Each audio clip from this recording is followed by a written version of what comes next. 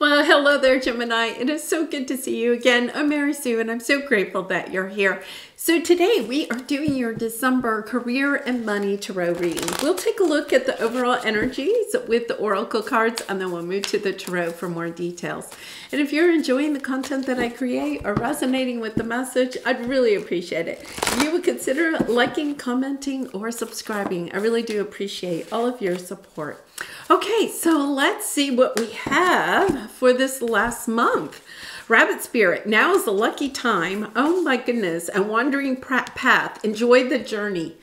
Okay, there's this energy that, something new is coming onto your path.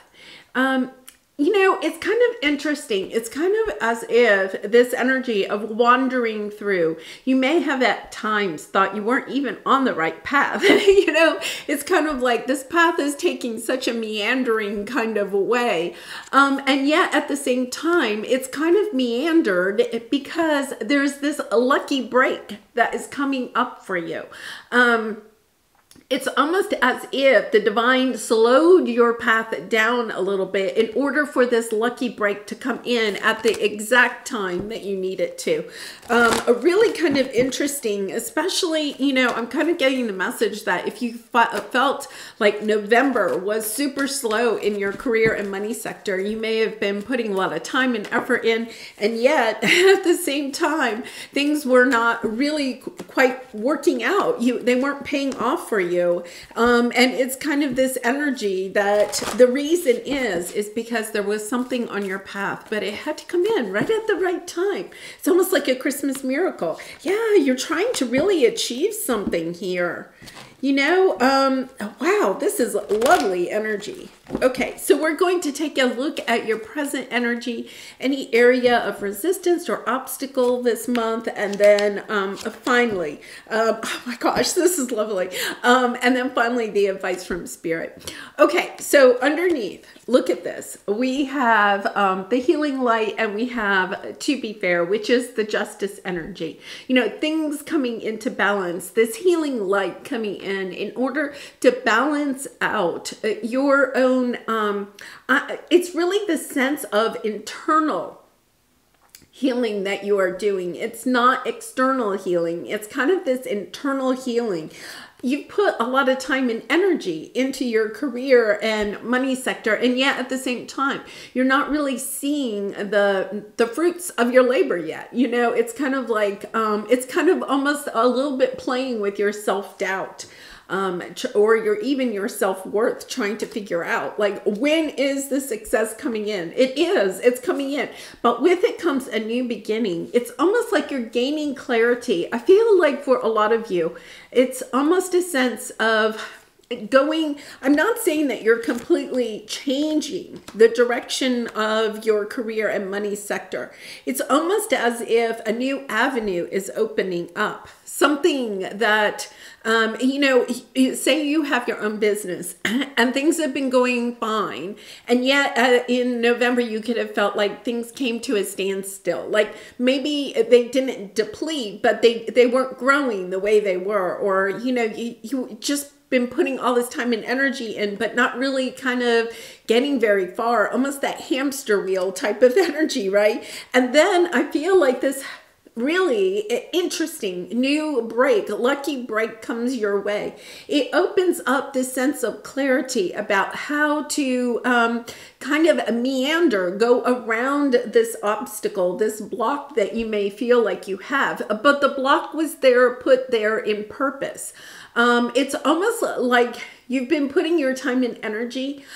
It's not the wrong path, Gemini, okay? It's just that you're going to be taking this slight turn, almost to the right. They're showing me like this slight turn to the right that is going to bring you so much more prosperity and success. You don't see this new opening coming up.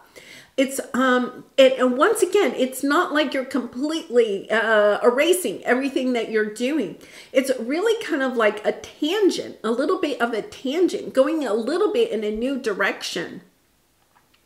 So it's kind of it's really interesting because it's it's a better way for you to be more financially successful, but for you to also reach a larger audience, something that you maybe haven't thought of before, or maybe you've thought of, but you didn't think that it would be possible for you. This break comes along to help open up this new path for you. So here you are, you're spending your time trying to manifest this achievement in your career and success and money sector. It's this energy of putting your time and effort into it, knowing that, I think you stuck with it because you knew eventually you were going to be successful. You may have had times where you doubted yourself or you doubted the universe, but at the same time, in the back of your mind, you just kept going because you knew eventually this lucky break would have to come. It's a sense of persevering, a sense of persevering for a very long time, perhaps, even years, watching something grow, but growing so slowly that, you could have even had friends or family that were kind of like, why are you sticking with this? Yes. Oh my goodness. Look. And then we have the Ace of Swords after the Three of Swords. I feel like you're disappointed right now. Disappointed in how things are moving along for you. Now it's interesting. We have the Queen of Wands and we have the King of Wands. I think for some of you, there's a new person coming in that helps to inspire you, or a business partner, or somebody that helps to open up this new break.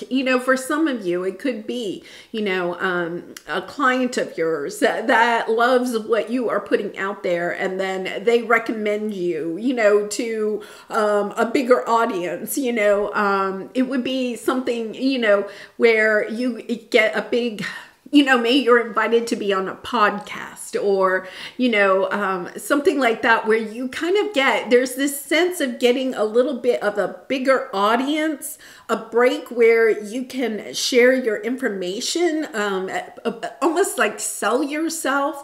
Maybe somebody's trying to, I know in my area where I live, we have a local like magazine, and they'll do spotlights, on the different people in the community, small businesses and stuff like that. Like maybe, it's something like that. Like you get a spotlight article about you, and it really helps you to shine your truth. It's kind of like, I'm not saying that you're advertising in the wrong sector or anything. It's just this energy of feeling like you've been kind of blocked, like your word wasn't getting out there big enough, and you've had the strength to kind of like persevere through all of this. And now this break with the Fool card here, it's this energy of, oh my gosh, I'm going in this new direction.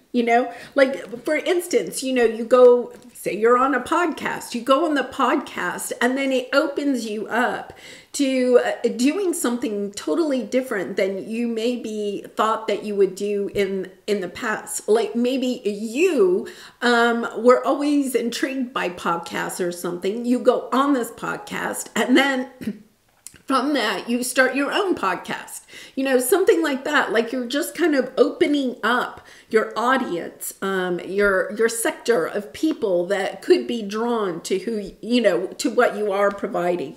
Yeah, because here's your area of resistance, your obstacle. You're putting out you're putting out your love, your light, your, spiritual gifts, your talents, your creative abilities. You're putting them out there with a lot of love, right? But you're not receiving back exactly what it is that you were hoping to receive. That something has to change, right? When we consistently are putting things out, but we're not having the same come in, we know that we have to make a change. Something has to change. And I feel like maybe you have been even looking for, what is blocking me? Why am I not reaching a bigger audience? Why is my product, my service not taking off? You could have thought, oh my goodness, there's a lot of competition, or there could have been, this sense of feeling like nobody is really embracing what I am doing. Nobody really cares about what I'm doing. You could have had this even mental Five of Wands energy,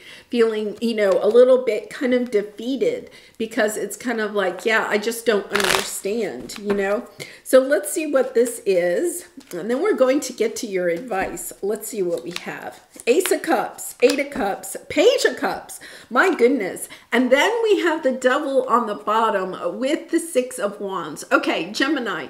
We have the full moon in Gemini coming in on December 7th. And I feel around that time, we have the Temperance, and then we have the Seven of Swords. Gemini, and then we have the Star card. Okay, I love this energy because what it's kind of indicating to me is that there is something that you are kind of like blocking.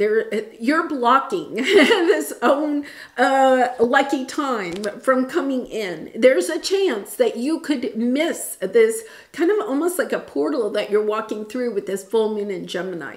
You could miss it, okay? If you're kind of staying in habits or patterns or even thinking patterns, right, that are blocking your own success.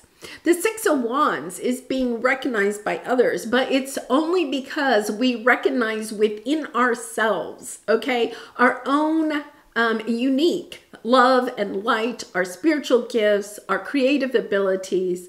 When we acknowledge and kind of like are in this high vibration of understanding just how important our gifts and talent, our love and light are needed as a healing key to the collective.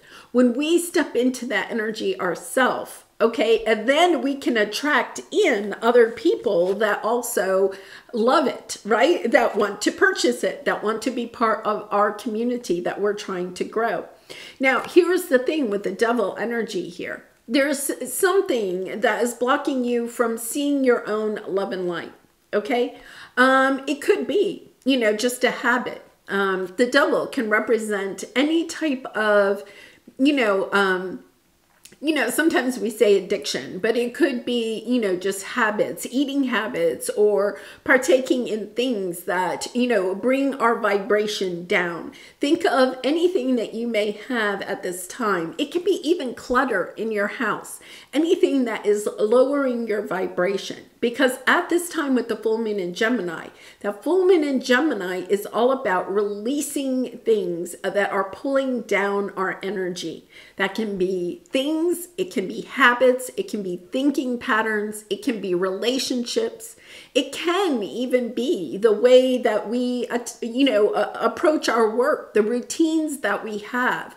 It's about decluttering, okay? Decluttering those things that are pulling down your energy.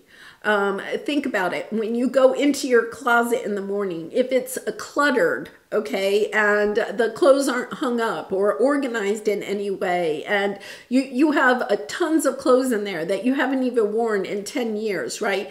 Getting dressed in the morning can be very low vibrational, right? It can take you a very long time to even figure out what you're going to wear, stepping over things that maybe are on the floor and that type of thing. But if your closet is decluttered, everything's hanging up in a nice, neat, orderly way, right? And you only have clothes in there that you do wear on a regular basis, right?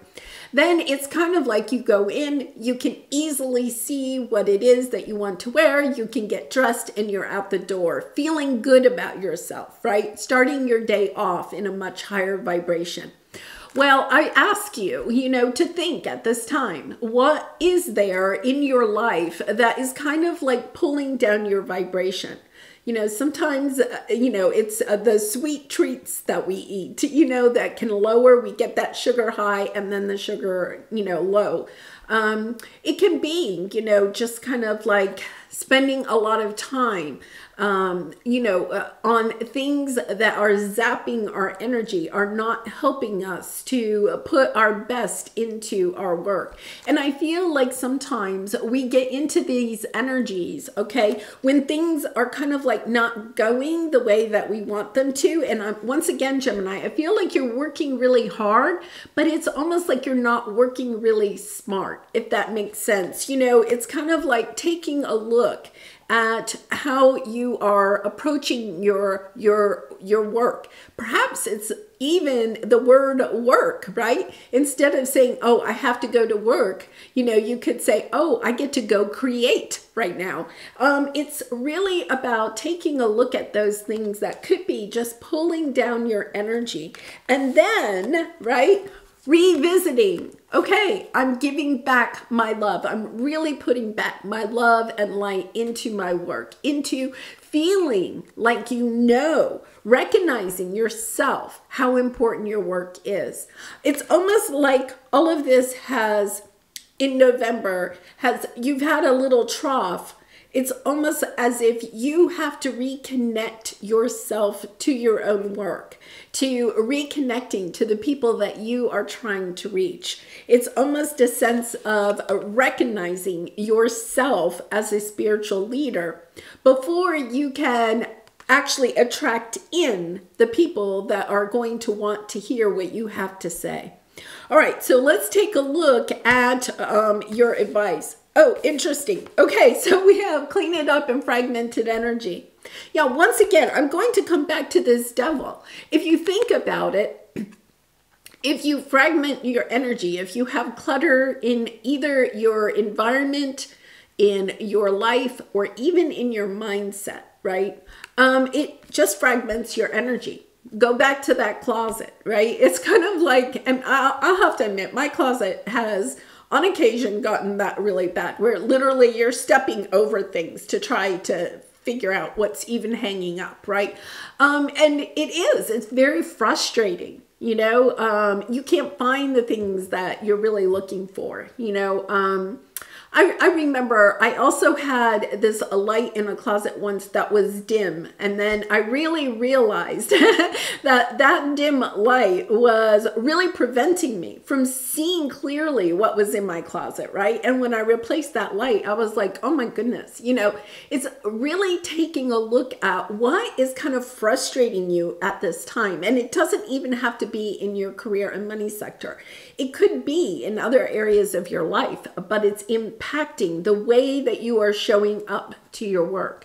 So I really encourage you to think about the words that you're saying to yourself about your career and money sector. But it's also about, what are you eating? Are you exercising? Are you getting the sleep that you need? Are you also playing? Are you enjoying yourself and not just spending a lot of time just working? And is your work effective? Are you doing it in an effective way? This time, especially with that full moon in Gemini, it's about cleaning out all of that fragmented energy that you may have so that you can see clearly, okay, your path forward. And you have the Emperor.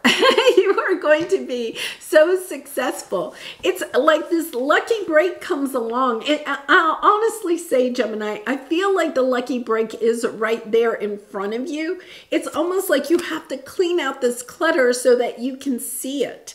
It's not like it's truly hidden from you. It's almost like it's camouflaged because of all of the other stuff that's around it, So let's go and clarify this. Oh, there's a Justice card, the Knight of Pentacles, and the Knight of Swords. Yeah, I feel like you're balancing this out. You're getting back. It's almost like you're getting back into your own energy, okay? Because you're balancing out perhaps some of these things that have been holding you back, those patterns or limiting beliefs, even habits that you may have in your life that have been holding you back. You're balancing that out, and it's taken a little bit of time. Once again, I feel like the month of November, you may have just felt like you were just creeping along, right? And now in December, it's kind of like you're moving forward very quickly. It's a lovely energy. Finding finally the success that you have been looking for. I really love that energy. Okay, so let's go to your soul truth card and see what we have here. And Gemini, I do personal readings. So if you're interested, the link is in the description box below. I'd really be honored to do a reading for you. So let's see. Am I in my head or in my heart? What is the quality of your self-talk? Our brain is like a muscle. If we condition it daily, the fears and limitations will take over. Mastering our thoughts is about being the creator of our own life. Where our head meets your heart, where your head meets your heart is where miracles happen.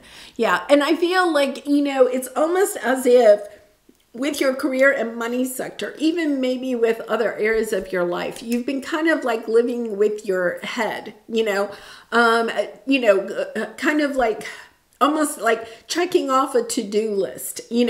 Say you get up every morning or when you start, work every day, you kind of have this to-do list, and it's kind of like, okay, I'm getting through it. It's almost this energy of I'm just getting through it. And now I feel like you're reconnecting, right? You're putting this love back into, I think you're just reconnecting with the why. Why are you doing what you're doing? Who are you trying to reach? What is it that you have to say? How do you want your clients, your customers to leave, from your shop or your experience of being with you, meeting you? How do you want them to feel? And then you're reconnecting with that. Instead of having a checklist, you're like, oh yeah, this is why I'm back. This is why I started this business, or this is why I started this career. This is where I want to go. This is the connection. It's almost like you're reigniting the connection inside of you with the people that you are trying to reach. I love this. I really and truly do. All right. Well, I'm going to leave it there, Gemini. I wish you so much love and light in this situation and all your situations. And I hope to see you again really soon. Bye for now.